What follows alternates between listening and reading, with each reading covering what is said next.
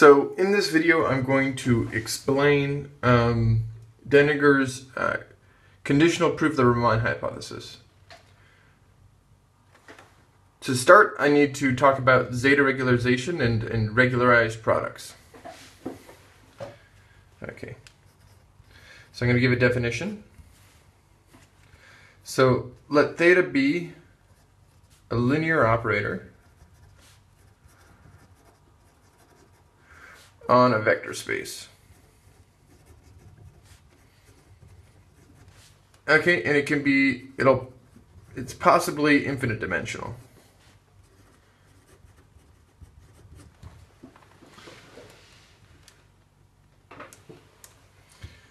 Okay, we're going to define to be equal to the sum from j is equal to 1 up to infinity of lambda j to the negative s. Here, so these guys at lambda 2 and so on. So these are the eigenvalues of lambda, of theta. And we're going to denote the eigenvalues, so this is going to be the point spectrum of this operator theta. We're also going to assume that theta, all these are going to appear with multiplicity 1. Okay? So, definition. So, this definition, let me just say this. So, a regularized product, or a zeta regularized product,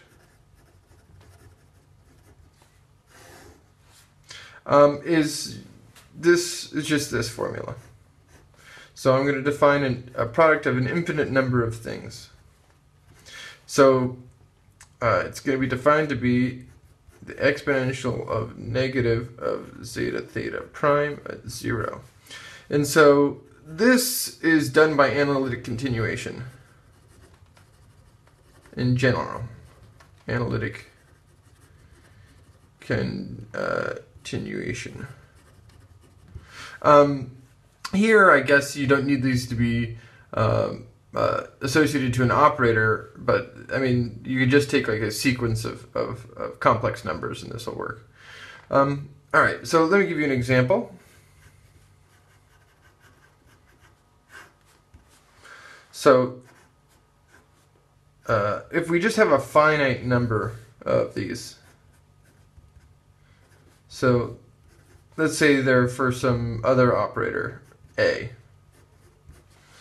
okay, then zeta A prime of S is equal to,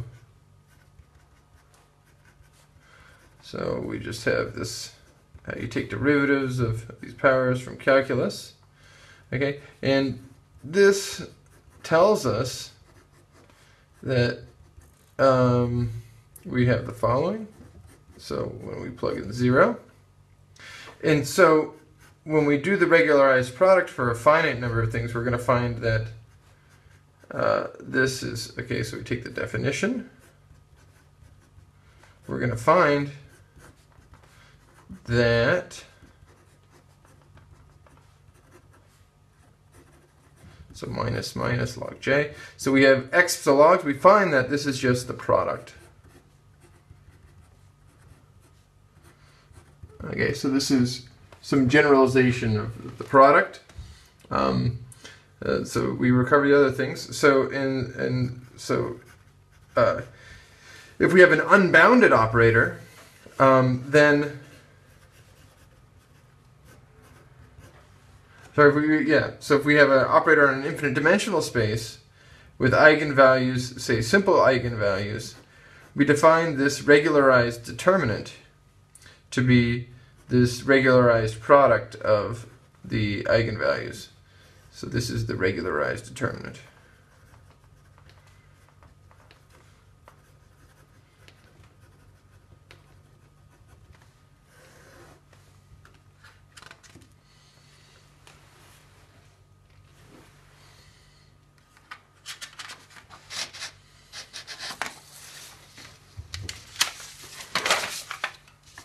Okay, so now now that we have this set up, I now want to talk about what I really want to talk about was this the cohomological interpretation logical interpretation of the Riemann Zeta function of zeta s. So this is the Riemann Zeta function. Okay, so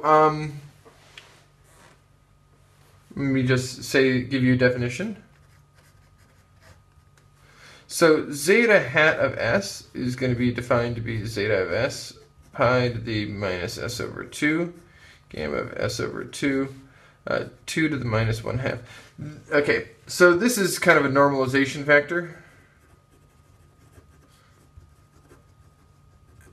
coming from certain regularized products. This part here gets rid of the trivial zeros of the Riemann zeta function. So the trivial zeros are at the negative even integers. Okay, so let me give you a theorem now about this guy. So this theorem is due to Deninger and Soleil and Schroeder, and this is in 1994. So the theorem that they proved is that this guy here is equal to this regularized product of, so now we have this function here,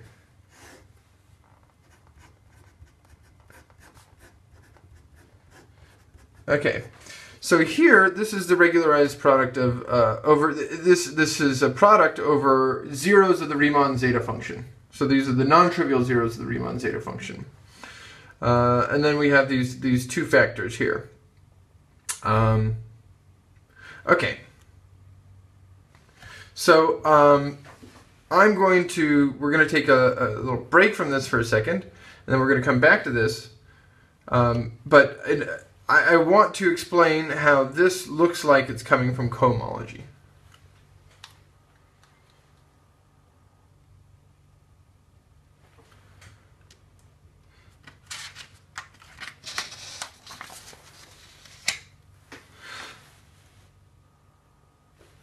So let's recall the strategy for proving the Riemann hypothesis for varieties over finite fields. And this strategy involved what was called a Weil cohomology theory.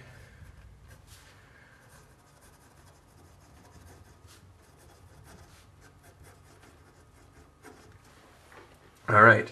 So what was a Weil cohomology theory? So what we had was we were looking at schemes over this finite field, so Q is a power of P, and we were looking for a contravariant functor to graded commutative rings, so over a field of characteristic 0. So this actually takes projective schemes in characteristic P to graded rings in characteristic 0. So here we're going to associate to this a cohomology theory. And by this we have a direct sum, and the direct sum is over the integers here. By graded commutative, we mean that alpha times beta is equal to -1 to the degree of alpha times the degree of beta times beta times alpha. And when we actually interpret this, this will be the cut product in cohomology. Okay, so again, they conjectured this, these axioms that I'm going to write down, and but Grothendieck made this precise. So let me make a little division here. So the first thing that this cohomology theory has to satisfy is finiteness. So this thing is hi of x is finite dimensional. So it's a finite dimensional K vector space. K is in characteristic 0. So it has some vanishing. Okay, so this means that the cohomology is going to be equal to 0 when I is less than 0 or I is greater 2 times the dimension of x.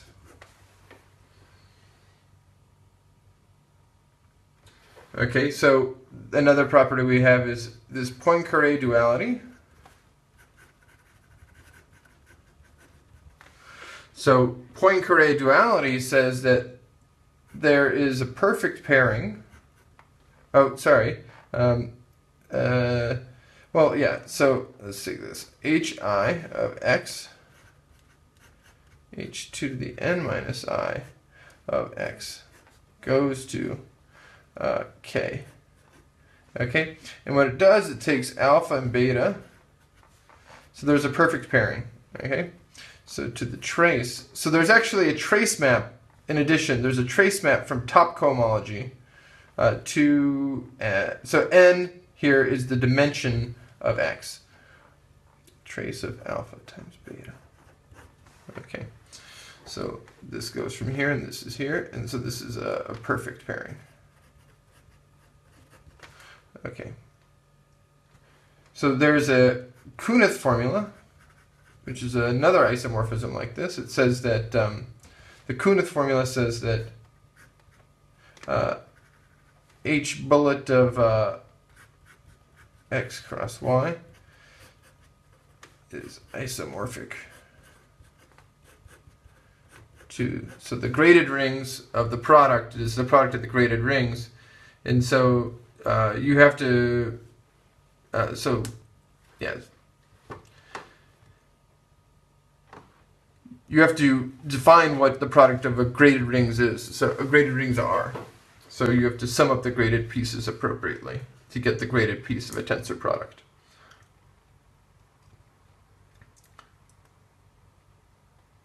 Okay, in addition to these axioms, there is there's two other conditions. So there's some compatibilities.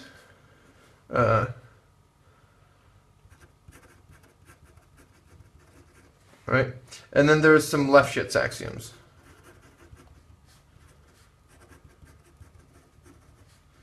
So these are maybe there's this hard and weak Lefschetz property, and there's a cycle map. Okay, talking about these is like a black hole of conversation. We could talk about these for a very long time and go blue in the face. So the important thing to get from this is that, and maybe I'll do a video of this one time, is that from here we get the Lefschetz fixed point theorem.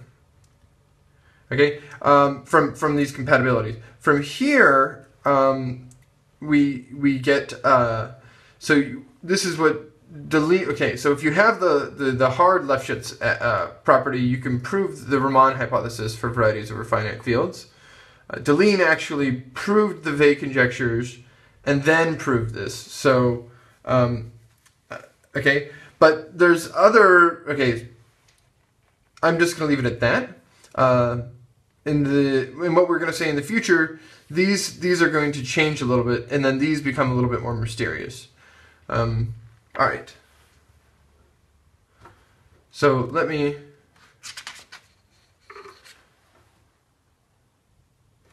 go back to our cohomological interpretation of this, and we will come back to this in a moment.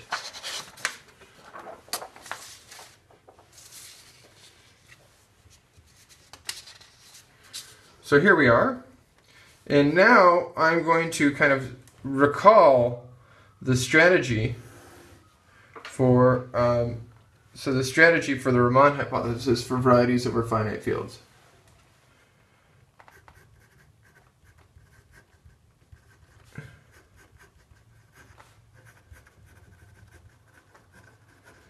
Okay, so we're going to write the zeta function for varieties over finite fields.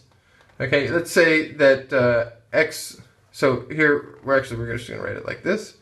So we have a product from W is equal to 0 up to 2 times the dimension of X of a determinants. So 1 minus TF W negative 1 to the W. Okay, so if I've done things correctly, okay, so what plus 1, I think. Okay, so the even stuff needs to be in the denominator and the odd stuff needs to be in the numerator. Okay, so we have this alternating sum.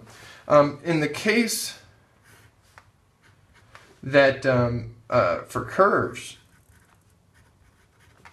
so it's one-dimensional, this becomes FH1.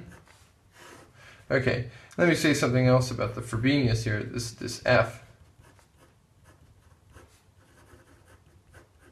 1 minus TFH2. Okay, so this comes from the Weil cohomology theories in the Lefschetz formula. Okay, so the trace formula. So what I want to say is that this Frobenius, this is what I wanted to say, the Frobenius here, okay, so for varieties over FQ, there's a Frobenius that's always acting, okay?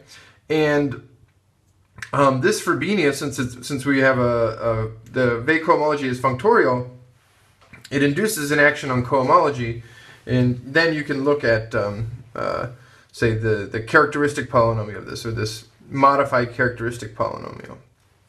Okay, so so what Deninger's strategy is here, this looks very similar like this. So we're going to want this to look like determinants, but we need to modify the cohomology theory that we're going to use. And I'm going to do that now.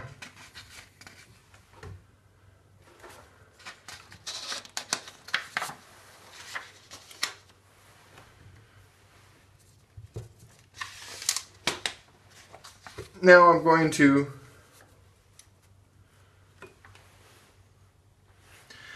now going to describe Deninger's cohomology theory. So now this is Deninger. Okay, so now we're not going to actually have schemes. There's going to be something crazy going on. This here is replaced by schemes. So we need some other category. So in Deninger's theory, to each projective scheme, and this could be an arithmetic scheme, we're going to need to associate a site, a different site. Okay, and this site could be considered as schemes over F1. It doesn't necessarily need to be a site. It could be something else, right? They're, like Weil cohomology theories, there's probably lots of different ways to do this. Here, we're going to have graded commutative rings over the complex numbers, not over K now. Okay? These axioms are pretty much the same, well, except for this one. It's no longer finite dimensional. This is going to be a Frechet space. And so this is a Frechet space. So these are function spaces. So infinite dimensional vector spaces. Okay, the vanishing is still going to hold. There's still Poincare duality, and there's still a Kunith formula. There's going to be a much more complicated version of these compatibilities and Lefschetz axioms, which at our level of precision, we don't need to talk about this right now, but maybe I'll talk about this later if I'm like feeling like it.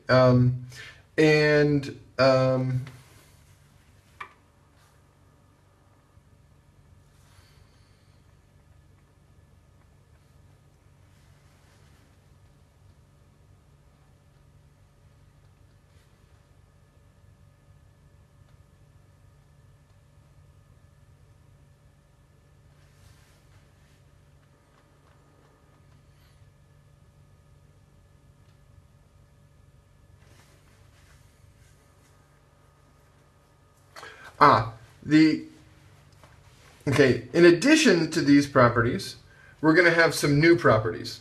Okay, so as I said that there was a Frobenius acting on varieties over finite fields, these sites associated to schemes are or Arakelov schemes, are going to have a real action.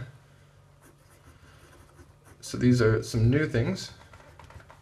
So there's going to be a real action of, so there's going to be, and this is going to be acting on elements of here. Okay? And so this is what's going to be replacing the Frobenius. And so then there's going to be a Hodge star operator. So the Hodge star operator goes from HI to H2n minus I. So n is again the dimension of x over F1. And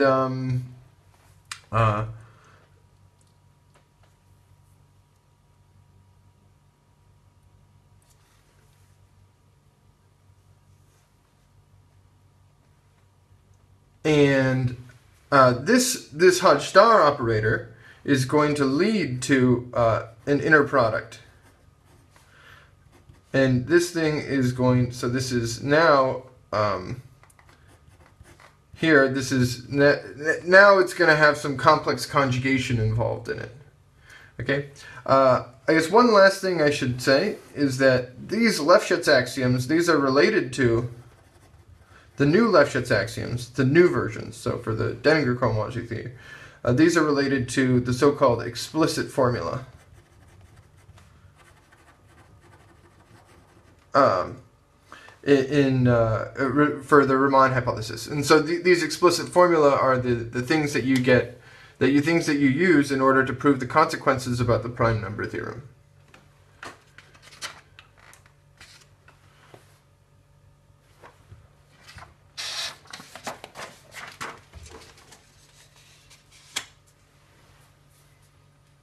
Okay,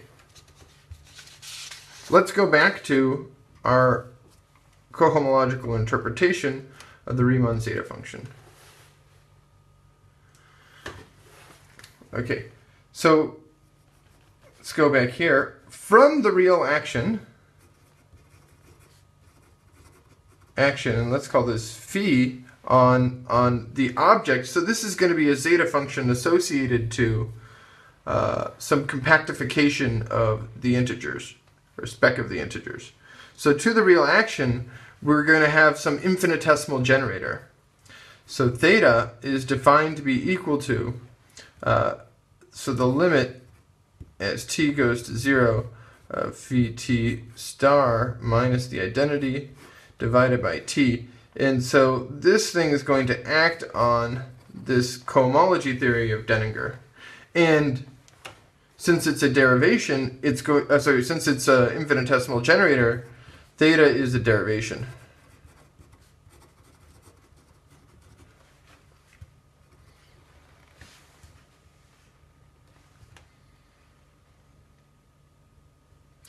Okay, so now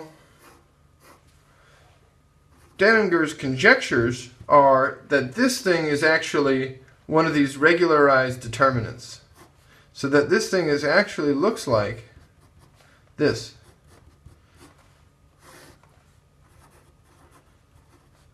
S minus theta over 2 pi on H0. Exactly like in the Riemann hypothesis for varieties over finite fields.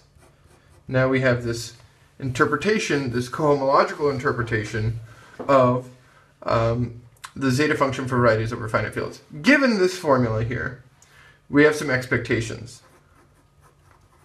What do we expect? So we expect theta to act as 0 on H0. We expect theta to act as the identity on H2. And then, given all the complicatedness of the variety of the zeros, the non-trivial zeros of the Riemann zeta function, we expect theta to be crazy on H1. Okay, so also in addition to this, in order to prove give the conditional proof of the Riemann hypothesis, we need to assume that theta and the Hodge star operator commute. Okay, so I'm going to refer to this in the cohomology theories as Deninger's conjectures.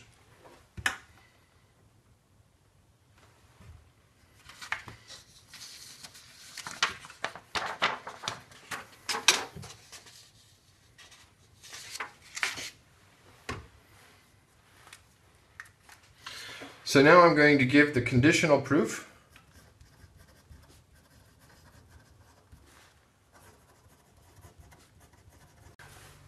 We are now going to give Deninger's conditional proof of the Riemann hypothesis.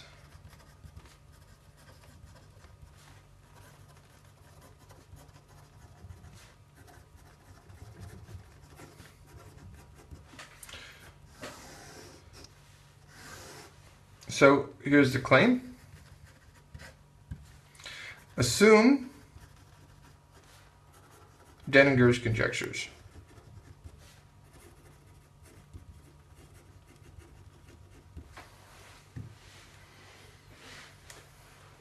One, define this operator A to be equal to theta minus a half. Okay? This thing satisfies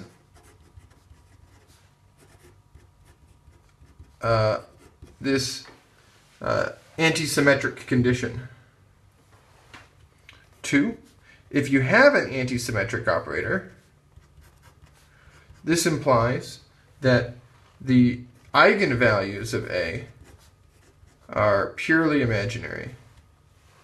And the third thing that we claim is that this implies that the eigenvalues of theta have real part equal to a half. This proves the Riemann hypothesis, since we've cooked up the situation so that the eigenvalues of theta are equal to the zeros of the non-trivial zeros of the Riemann Zeta function, or the zeros of the regularized Riemann Zeta function. So let me give a proof now. So assume f and g are in H1. Okay, then we can take the cup product of f with the Hodge star applied to g. This is an element of H2, so theta acts as the identity on H2, so we have this equality here. Theta is a derivation, so this is this. And we also know that theta and the Hodge star commute, which gives us this formula. Taking traces,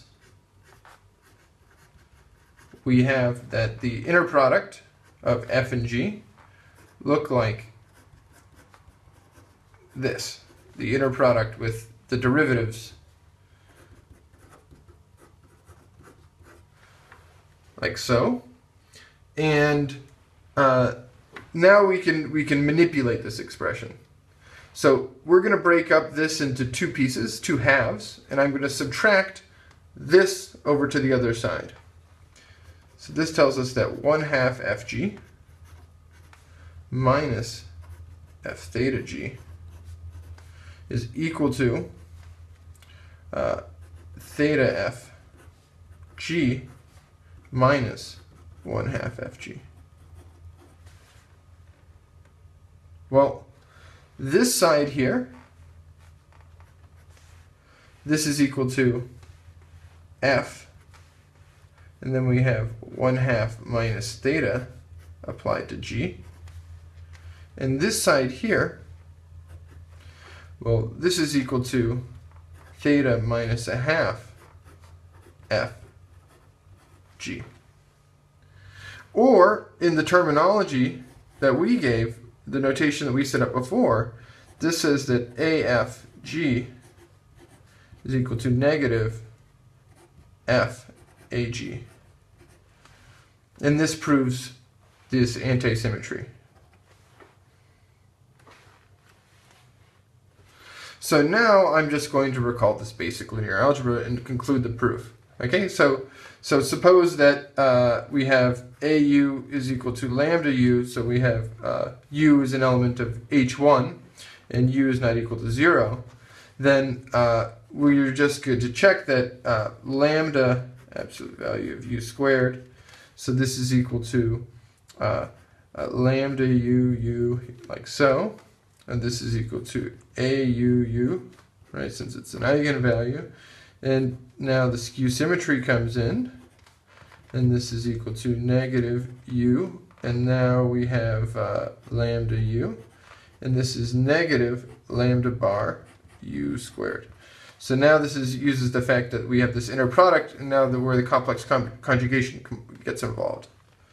This implies that lambda plus lambda bar U squared is equal to 0, or is equal to 0, which implies that 2 times the real part of lambda is equal to 0, which implies, of course, that the real part of lambda is equal to 0. So lambda is purely imaginary, as we wanted. So the final part, so suppose that theta u is equal to lambda u. Then 1/2 plus lambda, or 1/2 plus theta of u. So this is A. So A is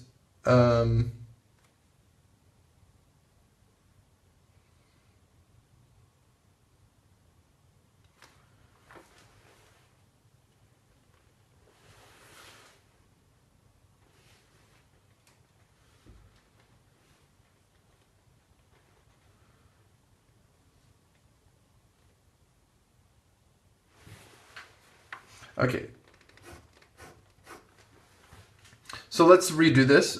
Sorry, I made a mistake there. So suppose this, then take theta minus 1/2 of u. So this is equal to lambda u minus u over 2, which is just lambda minus 1/2 over u. Okay, so now this tells you that lambda minus 1/2 is, this is an eigenvalue for A, so this is A of A, and this is an IR. So this tells us that lambda is an element of 1/2 plus IR.